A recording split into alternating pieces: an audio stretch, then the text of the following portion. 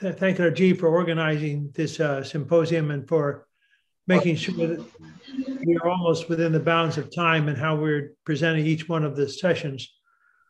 So I'm pleased to be in the second session, though I'm very humbled to be following my friend, Dr. Heba Raouf, who did a marvelous job in summarizing and then expanding on each of the papers in her session. So I also have 3 papers from 3 different perspectives.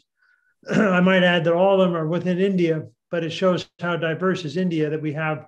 The first paper is a research scholar in political science from Jawaharlal Nehru University in New Delhi. And everybody knows New Delhi, or at least they think they do, but they're going to find out something different from the paper, which you'll hear. And then we have Muhammad Shafir, who it comes from Tamil Nadu in the south of India. And we'll be talking about distinct aspects of what goes on in the state of Kerala. And then we have, lastly, Rosa Umran, who comes from a part of India that some people have a difficulty remembering, Meghalaya, but it's a very distinctive part of India that we will hear more about in her paper, and I will say some more about it in my comments later. But without taking more time from the papers themselves, because I want to save time for questions and answers at the end from the audience, and also from the fellow panelists who want to comment on each other. So I do want to say one thing about Barzakh. I can't resist saying one thing about Barzakh since it's been so prominent in my discussions with Rajiv and is an ongoing topic. Some of you may have noticed, if you've seen pictures of my presentation, that I started with just some squares behind me. Now I have behind me a painting, which is by a good friend of mine, Mustafa Ahmed, who's an Egyptian painter, although he now lives in London. And this is called the Barzakh. So even if you've not read the Holy Quran and you don't understand what Barzakh is from the Quran, you can see it behind me. I'm pointing with my finger behind me. It's red and green, and it's got the Arabic writing, Bainhuma Barzakh la yabghiyan, which comes from Surah Al-Rahman in the Quran. And even if you don't know the Quran or don't know this phrase in the Quran, you can see green and you can see red, and you can see that they're touching each other, but neither one is invading the other space.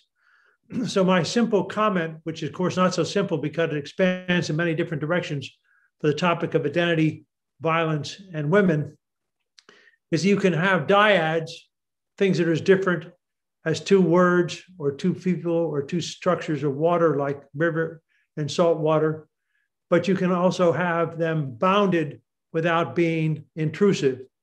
You can have dyads without having, in every case, contradictories or dichotomies.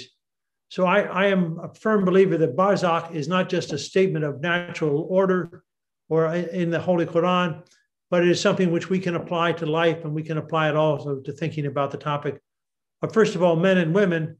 And then I think the valuable thing, many valuable things that were said by Professor Heba, but the fact that there is brutality or aggression, but not necessarily violence. So there can be a border or boundary between them. There doesn't have to be an overflow that every form of brutality and aggression automatically results in violence. So I think, I hope that the notion of Barzakh logic lingers in the presentations and beyond for today.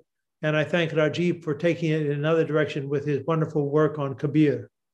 So having said that, let me then turn to Namrata Hazarika and her paper, which will be the first in my session, and it will be on the topic of the body and the notion of violence as it's communicated in some writings by Talal Assad and Pierre Bourdieu, among others. So Namrata, the floor is yours. Thank you, Professor Bruce. I'll share my screen now.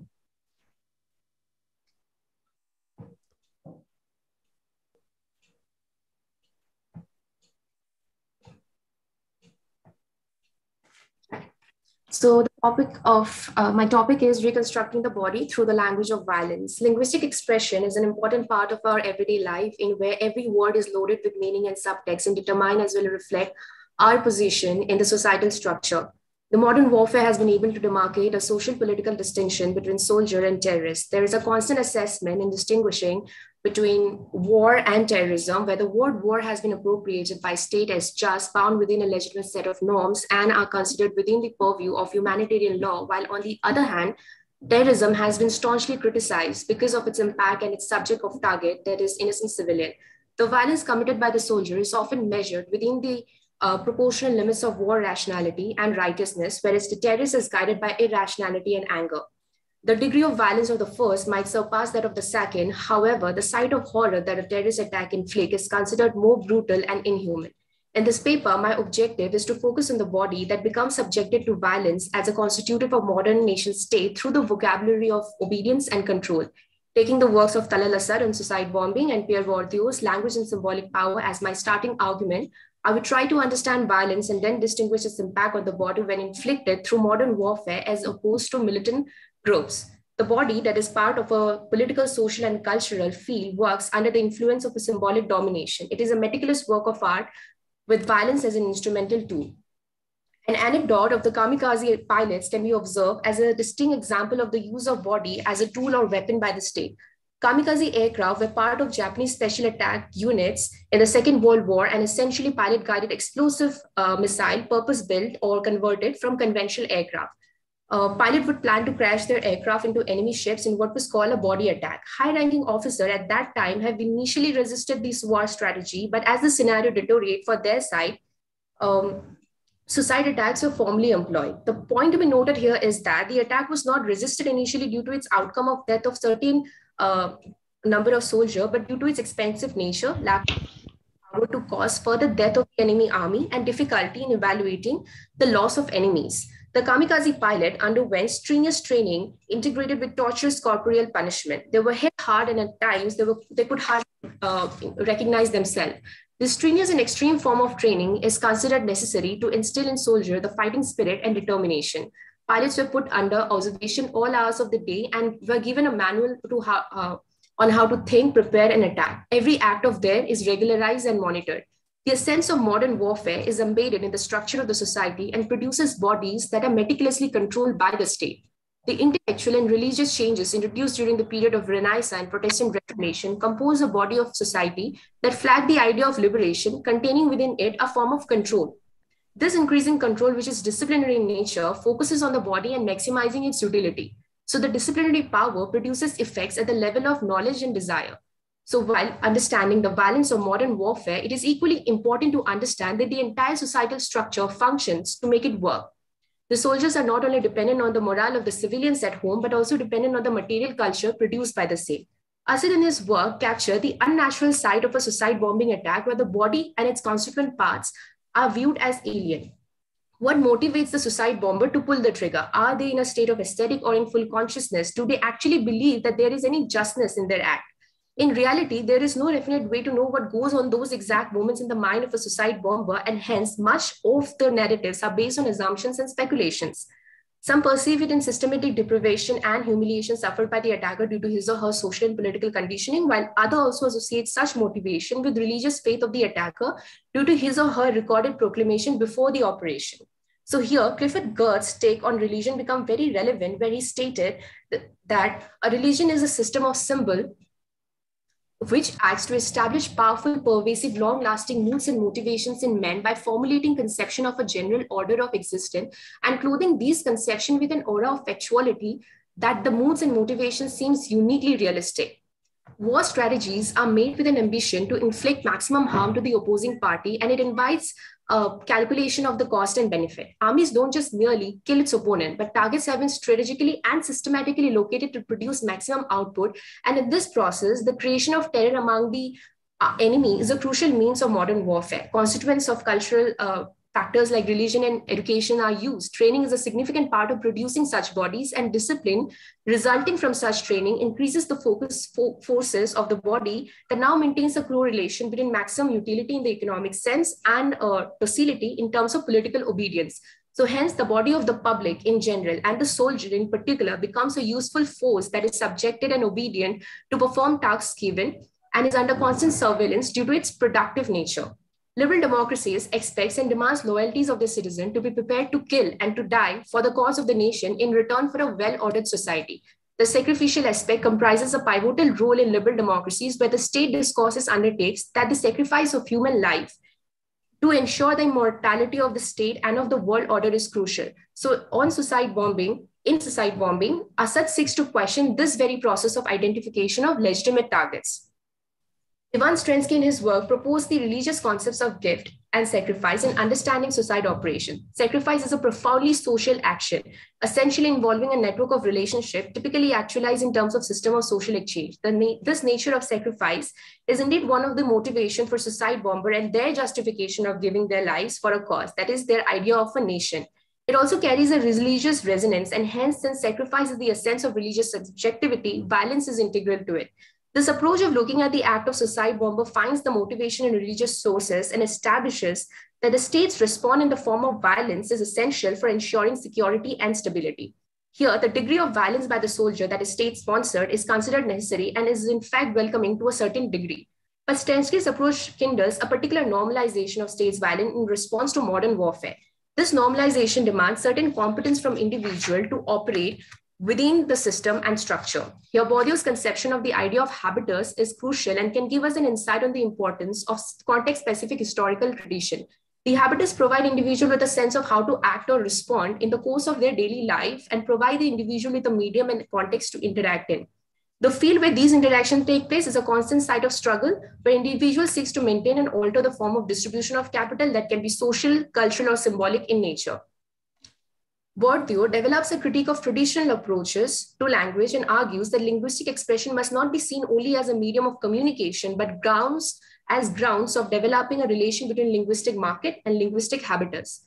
There is a tilt towards a model of linguistic imperialism where a particular language assumes an all-encompassing dominance, viewing it as a homogeneous and autonomous object. Linguistic utterances are always produced in particular contexts or market, and the properties of these markets endow linguistic product with a certain value, which is unevenly distributed in the society. One can easily locate it in the public sphere where men from upper class make it to the top riches with ease as compared to men from the working class, and women find it particularly difficult to make it to such domains. The modern liberal political space provides people with a sense of freedom and liberty, but it needs to be viewed with a critical lens. Linguistic work is a crucial medium to establish cultural hegemony and is much more than a sheer medium of communicating thoughts and feelings. It carries with it a socio-historical conditioning that not only determine the different individual class group positioning, but also the power game surrounding the same. The process of normalization of this dominance has been carried out previously by religious dictates and now by soft targets or strategies of education policies, cultural integration, and historical legitimacy that itself is a creation of modern imperialism and capitalism. The continuous process of training and disciplining method creates its own language of legitimate and illegitimate notion of violence, and for the body that liberal democracies find its authenticity in the affirmation of the public and civilians. So coming to the conclusion, as mentioned in the introduction, there is a constant assessment in establishing the distinction between war and terrorism, and through the same discourse of assessment, our body has been viewed as legitimate or illegitimate. The Western narrative secure advantageous position as far as constructing such discourses are concerned, and hence taking inspiration from Assad and Bourdieu, the paper advances to highlight the understanding of the body through the language of violence. Under the modern warfare, the component of training and disciplining of the body secure the utmost importance. The state invests significant amount of time in planning and executing such disciplining tools through its various institutions and structures. It is a process that is ever changing and ever evolving. The setup of educational institution can be seen as a primary example. Under both the circumstances involving a war and a terrorist attack, violence has been inflicted and lives are destroyed, but one is viewed as necessary, whereas the other is condemned as inhuman. The sight of horror that a terrorist attack lays out made the body involved in it as alien and not belonging to the normal. Now, what defines normal and legitimate is a question to be discussed and analyzed. The training that soldiers went through makes them accustomed to a certain frame of mind and body. They are disciplined and trained to perform acts of terror that are considered morally correct. The protection of civilian lives and national territories are some of the arguments put forth in making such acts legitimate and required. Symbolic power embedded in the social life of individual is often misrecognized, but worked as the most dominant medium to establish legitimacy. Linguistic utterances, commemorative stamps, statues are used and produced that has a definite value attached to it. This can be witnessed in the everyday lives of individuals as we sit, talk, socialize, attend ceremonies, celebrate festivals, perform rituals, etc. So the body has always been in training.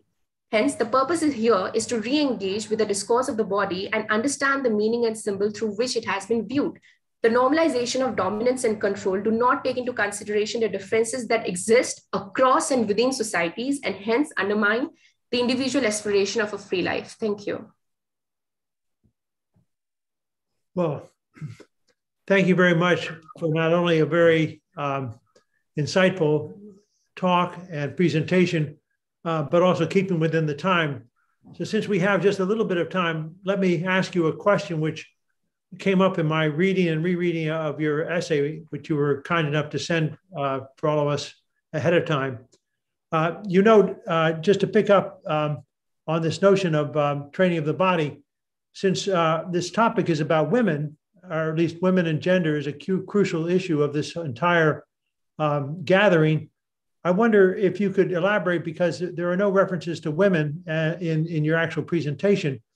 And in terms of thinking about how this theoretical framework, which you shaped very nimbly, how it affects women, their identity, the violence perpetrated on them or by them. I wonder if you could go back to something in your written presentation. I don't think it came out in the shorter version here. But when you talk about Ivan Strensky and his normalization of state violence in response to modern warfare, you note that Islam is not comprised of the same meaning of sacrifice as Christianity, which is the basis for Strensky's argument. So I think that's a very valuable insight and a very valuable critique of Ivan Strensky and his approach. But I would ask you then, how would you think of the Islamic justification for female suicide bombing, which has been something that has been taken into account in many of the treatments of violence in Islam?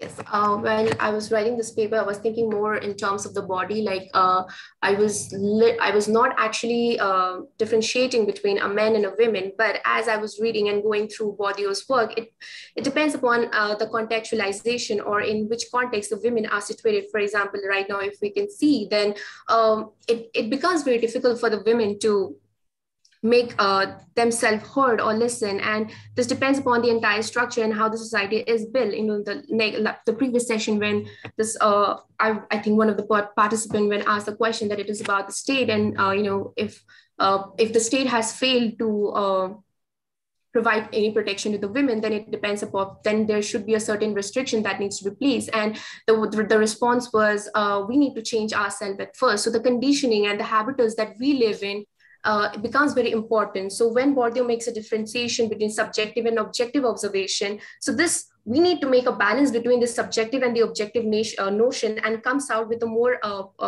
widening and a broader scope of actually observing what is happening in our surrounding, and then situating with ourselves, and then try to engage in a conversation where it becomes a safe space for the women. And as far as Ivan Strensky's argument goes, like sacrifice is very different from Islam, and the different distinction he draws between in Christianity and Islam is, if we look into the script, into the text, there's a certain degree of importance that is associated with the body in as far as the Christianity is concerned. Like the Cartesian philosophy, the distinction between the mind and the body, and there goes, I think, Islam. In Islam, the idea of sacrifice is more related to to your faith, you know, that we should not separate ourselves to what we believe in, or Muhammad. So there goes a certain level of separation between the body and our faith. So I think in this sense, there's a difference between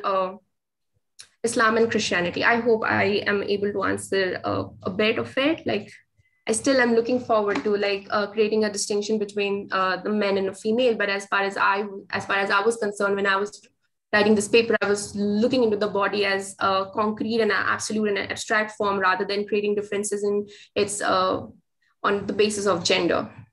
Yeah, I appreciate your taking the abstract form. I just wanted to ground it in some of the conversations we've had so far. I see somebody's hand up, Dr. Mubashir. Yes, thank you for providing me an opportunity to comment on this. I belong to Pakistan, and I am in the country which has faced most suicide bombing attacks other than the whole world. So I've been very close to the places where they have been trained to suicide bomb.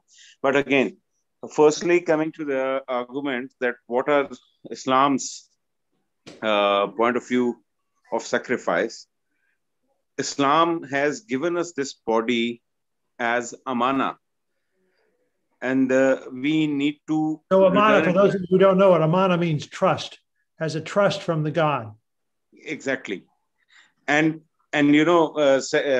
jihad or any other perspective does not want your body to be in the first place to be given up. It is the last resort, and again, when allowed by the state. So your body is basically amana by the Allah subhanahu wa ta'ala. And regarding suicide bombing and relating it to barzakh, here in the camps where the kids were used to be trained for suicide bombing, they were placed in a small house where there were drawings on the walls portraying hoors and rivers, and they were given a perspective that this is Jannah, and you would be going straight to Jannah when you would get blasted. And they were sexually aroused. They were aroused by religious scripts as well. But mostly they were sexually aroused, and their persuasion for suicide bombing was for sexual desires. And again, it was always focused towards the other gender, the female gender. And the female gender has been, you can say, portrayed to be very suppressed in Islamic perspective, and it has been like portrayed to be utilized as a commodity or just for a sexual pleasure. But it is not what the real Islamic teachings are. If you see in the wars during the Holy Prophet's time, our females have been working in the front line along with the soldiers. They have been providing medical aid and so on. They have been actually involved in it, and they were not given the right for property ownership after their forefathers died. But again, in Islam, they gave the right to them. So gender. Thank you, Dr. Mubashir. Wrap up, because we have to go on. Please wrap up. Just finishing it up, like the barzakh concept, relating it to the suicide bombing, what this study was about, like the kids are treated to be like they are in barzakh, and they would be going to barzakh, and that barzakh would be very nice for them, and that is one of the reasons they were pushed towards suicide bombing. Thank you very much. Thank you very much, and thank you very much, Namada, for this very provocative and helpful talk. And now I think I need to go to the second paper, and Muhammad Shafir, or Muhammad, are you online here? Yes, sir. Thank you. The floor is now yours. Yes, thank you, sir. Okay, the topic of my paper is new aspects of dowry and Malabar Muslim women. Actually, I have to tell something about Malabar. Actually, Malabar is a place in Kerala in the colonial times, because Kerala was not a single state at that time. There were three country states called the Cochin, Travancore, and Malabar. After the formation of the state, about 6 districts consist the place called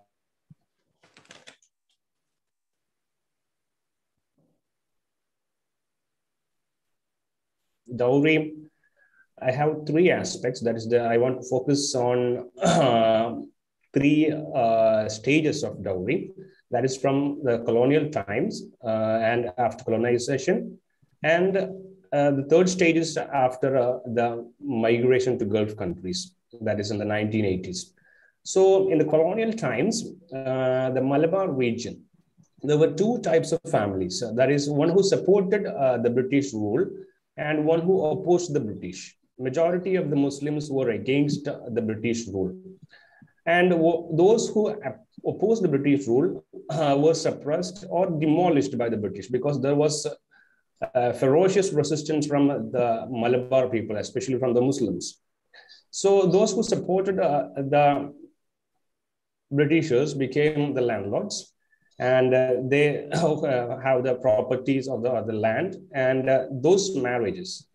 But all the other people who were against the British, they were not thinking about all these relationship or something, because they were focusing on the fight against the British.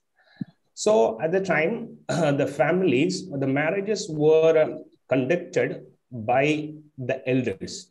The bride or groom had little part in the relationship. The elders, called carnivores, they will be visiting the bride and they will be talking with the family, and the carnivores from the groom's family will be visiting the bride's house, and they will be having an agreement.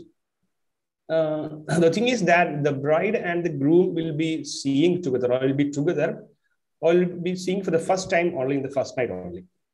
That's the case. So the freedom of the bride and groom was at stake, and they had a little part or little share in the process of marriage. So the Karanavas were handling all this, and they were deciding the matters about dowry. At that time, dowry was in Malabar area. Dowry was in the form of gold, and there were specific ornaments, that is golden belt and some chains with specific names that was fixed by the carnivores. And the marriages will be fixed based on the holding of the land. And the carnivores will be focusing on the straw, that is the straw stacked, and the number of cattle in the family or in the house, because it means that they have land and there won't be any poverty at that time, because of there will be a stock of grains all the time. So that determined the relationship, marital relationship. And at that time, the carnivores were the prime decision makers in the matters of marriage and dowry. And nobody protested against this system of dowry, because nobody raised their voice against the decisions of the carnivores, because the carnivores of the family and the society, that is called a Palli Karanavas. That's the leaders of the mosque who controlled the mosque. Their decisions were never revoked or questioned, and the marriages were held in that manner. And after the liberation of the country, there was a slight change, because the family who were demolished by the British or were suppressed or oppressed by the British began to regain their identity, and they began to work their own, and they were finding their way to mitigate poverty and hardships from their life. So at that time, normally the carnivores were deciding all the matters of marriage and dowry, but gradually the groom began to have a share in all these discussions. After the 1947 and in 1950s, they have some share in all these discussions. And the aspect changed, because the dowry included both gold and money. So the groom's family demanded money in advance, because they have to meet the expenses of the marriage, because the marriages will be a luxurious ceremony in Malabar. Today also, it's like that. We'll be spending lakhs and crores for that. So that happened, and the the groom's family began to demand money in advance. But the condition changed slightly in the 1980s because of the Gulf migration.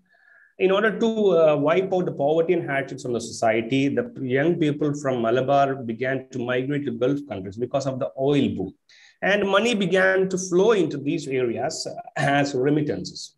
This changed the aspect of dowry again. It increased the amount of dowry, because with that, the financial background was stabilized in the Malabar region.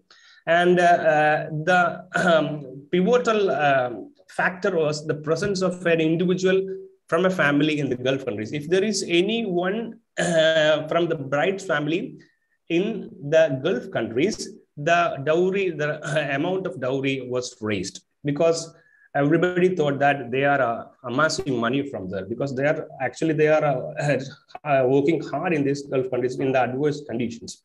So that raised the amount of money. In the 1980s, it was 1 lakh rupees and 20 to 30 pounds. Pound means one pound is 8 grams, we know. But and the groom directly began to demand money for the expenses of the marriage. So, and the groom began to decide whom I have to marry. The carnivals began to diminish from the marriage, the context of marriage, and their role was limited. And the men or the groom began to have a decisive role in their own marriage. And they decided the amount of dowry they have to expect because of their, it depends on their financial background and what they have to plan after the marriage. So it was like 1 lakh or 2 lakh in the 1980s and at that time. But this condition changed after the 2000s because the girl children from Malabar region began to educate themselves because of the financial background from the, because as a result of the Gulf migration. And after the 2000, they began to decide the pivotal, have their role in the deciding their marriage. They raised their voice against the decisions of the family, which compelled them to agree to the marriage. So Mohammed, you have about less than 5 minutes, left. Okay, that's enough. And but the aspects of dowry changed, but nobody was against dowry. Everybody will tell that dowry must be eradicated. It must be wiped away from the society. But when it comes to the personal life, no girl or no man is ready to keep away gold from their marriages. After the 2000s, gradually the money began to diminish from this scene. And the gold was only constant because the amount of price of gold began to rise. And the attitude of Malabar Muslim women towards dowry is that they began to demand dowry from their fathers, from their family. And it became a symbol of reputation and recognition. The girl will be demanding, I want this much of dowry. And they will be comparing with their siblings, with their elder or younger sisters. You give this much of gold for them. And why you are giving this much? And this comparison is happening. They will be against dowry, but they want gold ornaments or property for their marriage. They think that it will make their life and the groom's family safe and secure. And the next condition is that when there is a partition of the ancestral property of the father or mother, they will be demanding, you give this much of gold for me, and you give this much for your elder daughter. So this pound's less for me, so I want more property. So the aspects of dowry is changing, and the attitude towards the Malabar Muslim women is also changing. They are against dowry in the academic life, but in the practical personal life, they accept dowry, not explicitly, but implicitly. So I would wind up with this, I think. That's all. Thank you for the occasion. Thank you for listening. Thank you, sir. Thank you, Bruce.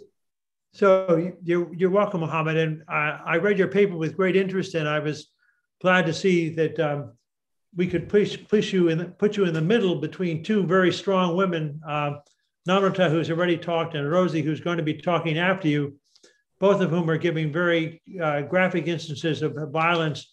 In Namrata's case, not so much against women, but against a different order of systemic violence. And you're actually giving a case study of systemic violence, although you don't label it as such. And I would think if I had to make just a mild critique of your paper, it's very long on description and the stories and the different segments of the history of the Malabar Muslim women and the matter of dowry is very interesting. But what I miss is some kind of analytical insight about land and production. I'm not a Marxist, but maybe I'm a barbarian. everything that happens in society has to have at least an economic or social component. And for instance, one of the things that struck me in your paper, which I outlined when I was thinking about the comments, is you write about a system which caused the death of young girls in the grooms' houses, but we never see the faces of the young girls in the grooms' houses. There's a sense in which not only the system deprives them, but actually may cause their deaths. But you have this really wonderful sentence, which I would love to see expanded: the system which caused the death of young girls in the grooms' houses and took the generation to the corners of their houses with soot, dust, and dirt. This is all the subject. And then you say this took new manifestation despite the education, employment, and global exposure of Malabar Muslim women. So this is a very keenly felt analytical insight, but there are no examples given. And it's not related to the structure of economy, which has produced, first of all, the idea that the upper classes have to have gold ornaments. And then with the exposure to the Gulf, the provision of upper classes to have it, but middle and lower classes not to have it.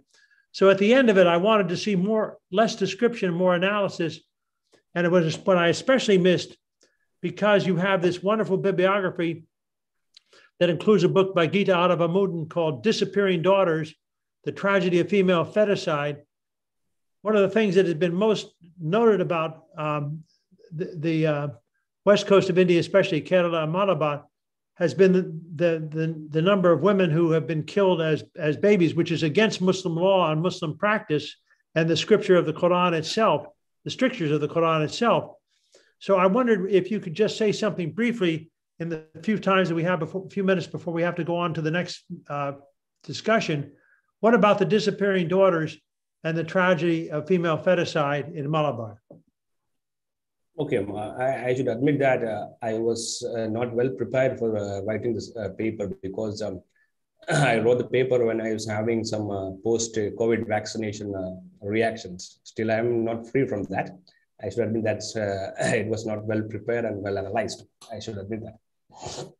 And the rate regarding the female feticide in Malabar, the female feticide in Malabar is much less compared to the other regions of Kerala and India. That's the case because the main reason for female feticide is the economical condition of the family. In Malabar, the economic conditions is good after this Gulf migration, because before the 1980s, the ratio of girl education was much less because of this Gulf migration and the flow of remittance from Gulf countries. The migrants realized the value of education and they began to think about the girls' education. And nowadays, the girls are educating much and the family is giving much importance to girl education. So after the Gulf migration, the female feticide rate is much less compared to other regions of Kerala and other regions of the other states of the country. And you were. So if I can just ask you, if the female infanticide is not as great as elsewhere, why is it then you come to the end of this long historical overview of what the structures are and the different phases of Malabar Muslim women and dowry, but at the end of it you say, despite the fact that these generations have all been educated, the system of dowry still perceived and it can't go away until the new generation rejects it. But how is it possible when systemic violence is so deeply rooted for the next generation to resist or go against it? The violence regarding dowry is one, formally, it was like there will be an agreement in between the families that this amount of money and gold must be given. When the bride's family fails to give that is the main reason for domestic violence. And there is one more reason. If there are two boys in a family, and if the elder boy is getting this much of dowry, and the younger bride's amount of dowry will be compared with the elders.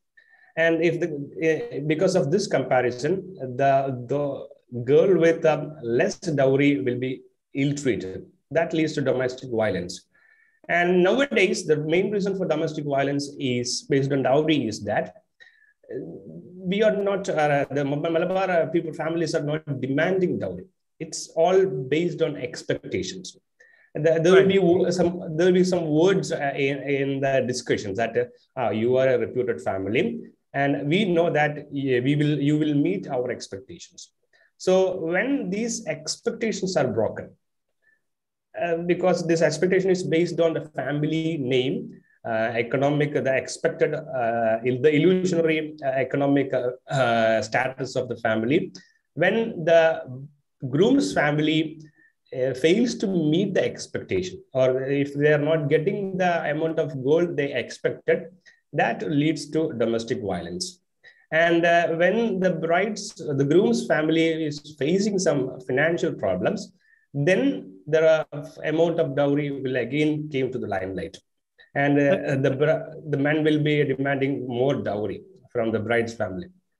Well, thank you for this elaboration. And I wish we had long for the discussion. And I hope when you recover from COVID. Not COVID, not because of COVID vaccination reactions. When you continue to be a COVID-free person, that you can come back to this subject and expand it. So thank you very much. Thank you. And now we must go on to the final paper by Rosie. So even though we've had two very good presentations by research scholars, this is the first time now with Rosie Umran that we're having a professor. And I want to just say that Rosie Umran is not only a professor in Meghalaya, but she comes from a state which has a matrilineal system. And for those of you who don't know that much about India, it's very unusual to have a matrilineal system that pervades a state where English is also the dominant language. And for those of you who don't know it, Meghalaya is also very, very famous because as of 3 years ago in 2018, the world geologists decided that the new age, the age in which all of us live, is called the Meghalayan age. So even though we're talking about feminism and narrative in 17th century Manipur fiction, it's really important to note that as we progress into the 21st century, that according to geologists, of course, that they're not as important as political scientists or philosophers or sociologists, but they still have a role to play in how society thinks of itself. So according to geologists, Meghalaya is not only an important part of India, but the Meghalayan age defines all of us since 4,200 years ago.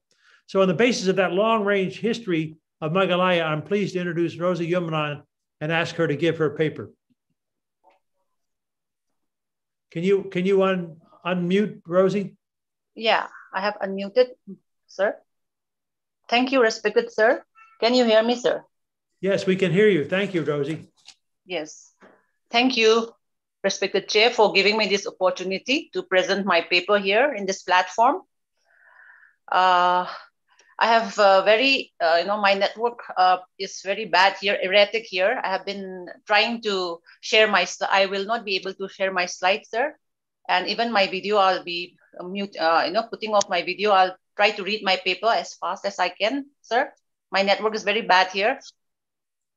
Oh, I'll give you a full 15 minutes. Go ahead. I'll give you 15 minutes given your I'm trying to join from challenge. various devices. Yeah, thank you, sir. Please, go ahead. Yes. Well, good evening, everybody. The title of my paper is Reflection of Feminism in the Myth Narrative of Panthoibi Khongkul. Feminism is defined as a belief of equality of sexes in terms of economic, social, and political affairs. Though originated in the West, feminism is evidently present in every corner of the world. As a literary movement, feminism seeks to rebel against the patriarchal society where the term masculine is associated with superiority, domination, action, and strength. Conversely, feminine, or the other, is associated with inferiority, passivity, weakness, and obedience. Feminist writers highlight the predicament of women in a patriarchal society and look at how a sense of self-identity, rebellion, and self-assertion will liberate women from the deeply rooted patriarchal societal constraints. Various institutions and organizations represent feminism to cater to activities pertaining to women's rights and interests. Nahal defined feminism as a form of existence where the woman gets rid of the dependent syndrome. A dependent syndrome exists whether in the form of the father, the husband, the community, the religious group, or the ethnic group. Nahal emphasizes that his idea of feminism materializes when women are completely free of the dependent syndrome and start leading a normal life. And conversely, Bubor posits, I quote, one is not born, but rather becomes a woman, unquote. She further asserts that psychological, biological, or economic fate does not establish the presence of human female in society. However, civilization produces this human female, which is somewhere in the transitional phase between male and eunuch, described as feminine. So it is apparent that feminism is a common goal to describe a political, social, cultural, or economic equality of sexes.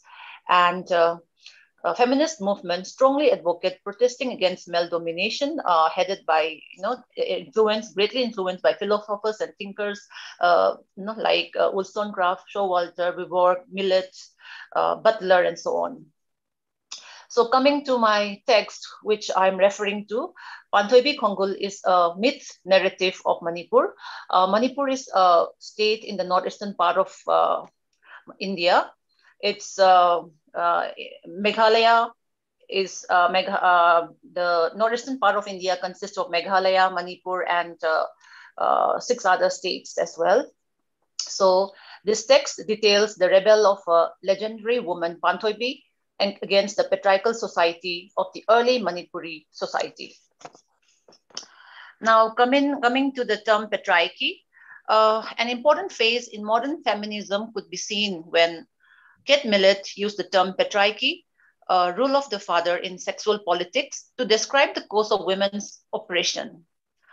Earlier, modern feminist writers like Millett, Greer, and Ellman had written about expressing women's political awareness about their oppressions by men.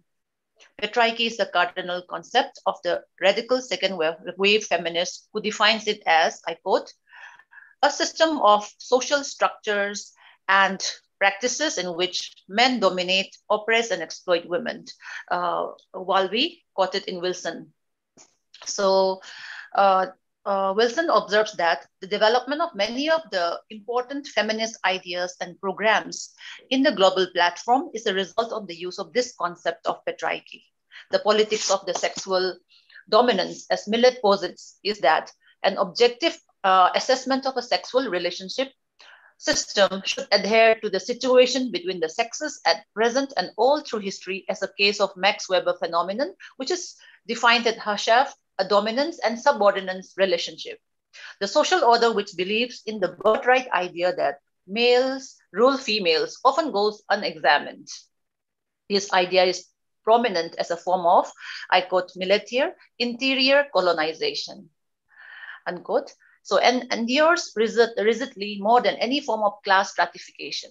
Though it may be muted, sexual dominance is prevalent in any form of culture and forms the basis of concepts of power. So the sexual dominance, Millett believes, is because, I quote, our society, like all other historical civilizations, is a patriarchy, unquote. So the reasoning is that being given is that the industry, military, universities, science, finance, and every aspect of power within the realms of society is entirely in the hands of males. This is what Millett believes.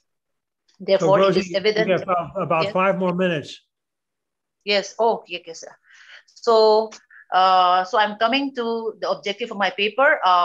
It has so the paper examines the feminist perspective of how women has been represented in Panthoibi Khonggul in the context of the early patriarchal Manipuri society, and to look at how the feminist reading of Panthoibi Khonggul will assist in striving to achieve equality. So, Panthoibi Khonggul is a literary text of the early 17th century, written anonymously in an ancient script, Meitei Mayek, and it is rendered into modern Manipuri and translated to English. It describes the text, okay.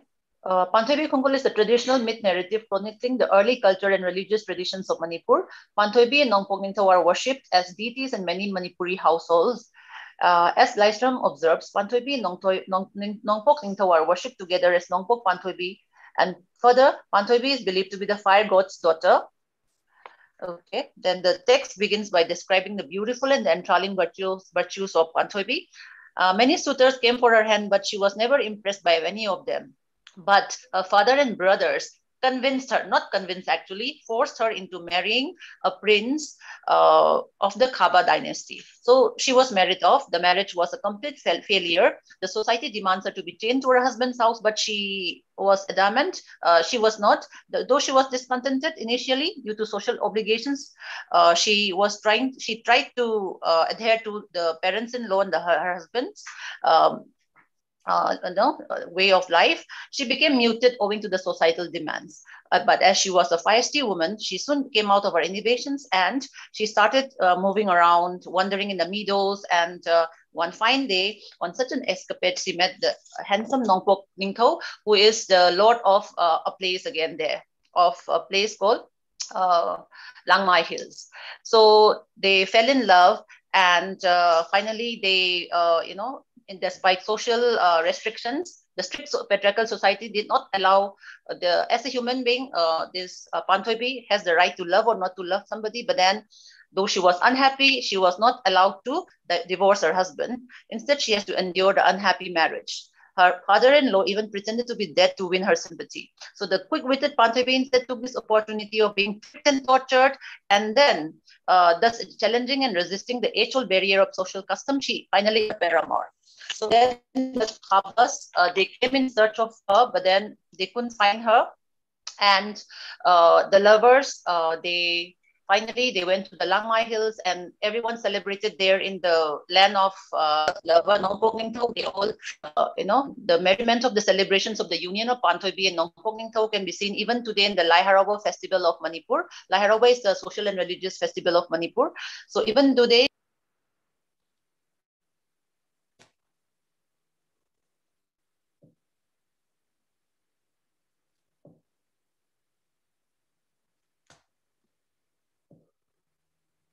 I think we lost. We lost you. We lost her. So yes, I mean there is some problem in Meghalaya.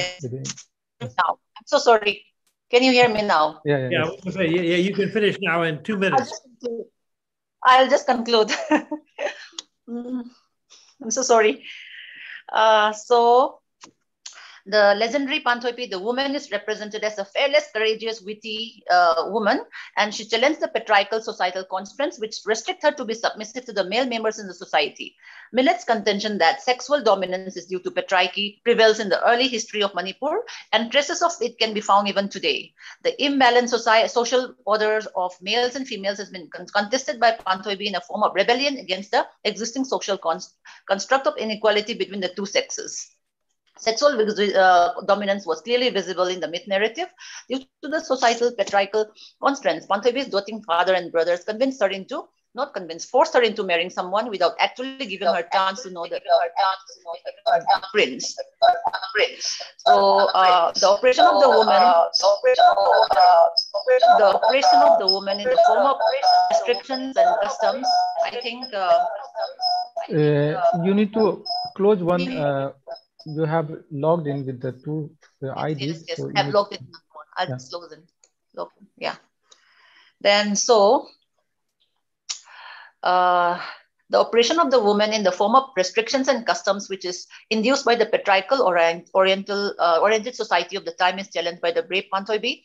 She asserted to be herself. She rebelled against the social traditions for what she felt was right for a woman. Panthoibi becomes the powerful entity who successfully achieved the feminist goal of achieving equality of the two sexes by a way of revolting against the social norms instituted by the patriarchal world. So to conclude, the myth narrative thus brings forth the bravery of a young woman who liberates herself from the customs and traditions of a patriarchal society. The plight of Panthoibi is tested in the narrative, and she gracefully finds a way to assert her self-identity. The legendary Panthoibi embodies the fiery woman who challenges the social norms to stand for what is right and to cleanse the evil of inequality in the society. So Panthoibi thus represents every woman and their voice in the society. And Panthoibi thus essays the feminist goal of achieving equality of sexes by challenging the traditional conditioning of patriarchy. Thank you all for your patience listening, and so sorry for this network problem. No, thank you, Rosie. Thank you for persisting and for giving us a clear message despite the murkiness of the internet service that prevented you from giving it fully and from us seeing you. So I want to say just a couple things about your paper. One is I really commend you for doing something which I wish all presenters would do. You state up front what is the objective of your paper. You also state the methodology, and then you define feminism itself in very broad strokes. And so by the time someone has read the first couple pages of your paper, they know why you picked the topic, what your approach to it is, and what is your goal. So I think that's a very admirable way of doing it. And my major problem with what you say is not your analysis and not the description of Pantobi Koko, but in the end, you say she succeeds as a woman, but she succeeds as a woman by escaping her human condition and becoming a goddess. To quote you, she rebelled against these social traditions. She becomes a powerful entity who achieved the feminist goal of equality of sexes by way of revolting against the social norms. She finally became a divine goddess. So as admirable as this story may be, and the festival celebrating her annually, is it realistically to conclude that Pantobi thus represents every woman and their voice in society when very few have the chance to become goddesses?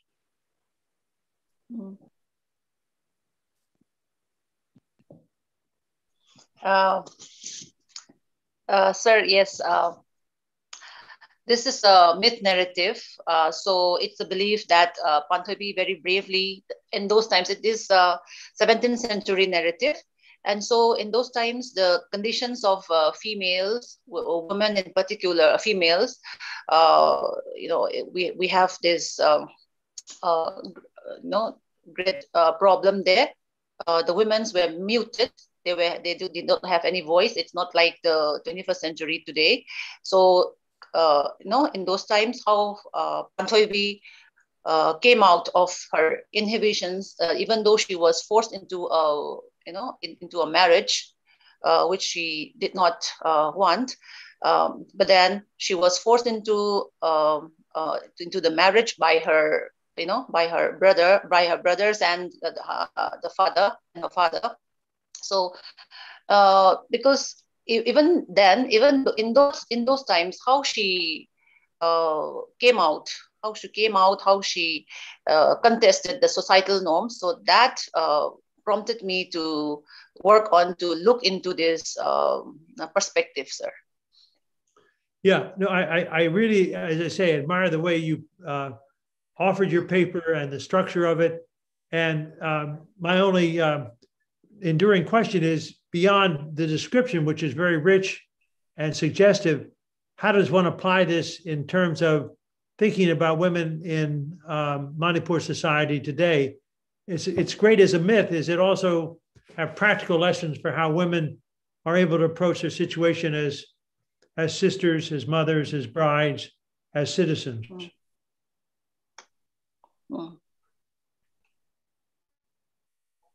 In other words, does it remain a myth, or is it also an activating principle? Pardon me, sir. I am not able to get you. I cannot.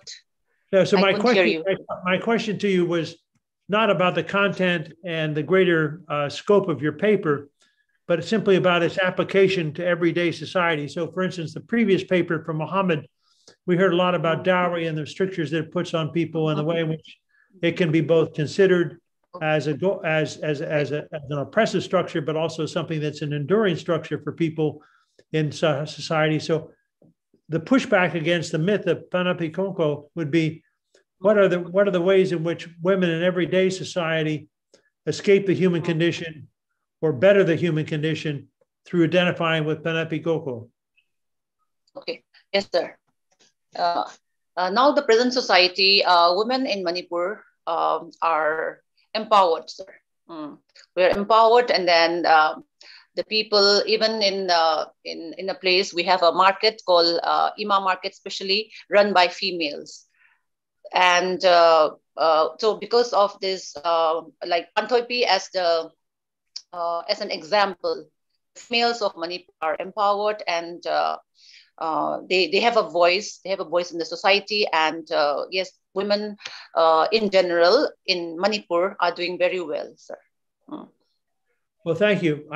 I think in the interest of time, I will say that I'm really glad that we had these 3 papers and that they clustered as they did, starting out with something that was deeply theoretical and looking at the whole issue of the body, and then somebody is looking at dowry as a way of manipulating the body in Kerala and Malabar, and then ending up in Northeast India in what's now the Mughalayan age for all of us, thinking about women who are bettering their society because of attention to a piece of literature, which most of us, I have to include myself, had never heard of before your paper. So I feel as if you've not only instructed us, but also educated us. And thank you for that paper. Thank you. Thank you, sir. Thank you a lot. Now let me turn it back over to you, Rajiv, because it's been almost exactly an hour. Thank you very much, Professor.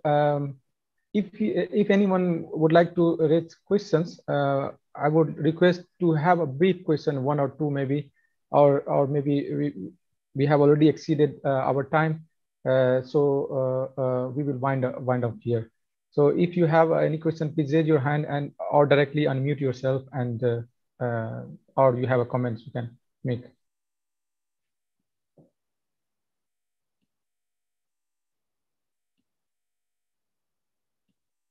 So thank you very much for this today's session and the whole entire long session from the inauguration to the second session of the symposium. So we will be winding up today's sessions, and we'll see you tomorrow again as scheduled time.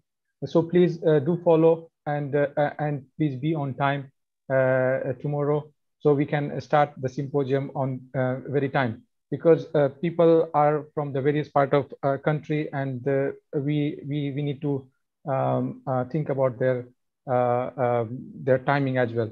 So thank you very much, Professor Bruce, Lawrence, and all the presenters, Professor Kalpana and Professor Roji and Muhammad and Narmata. Thank you very much, and all the audience for keeping yourselves tuned with the symposium.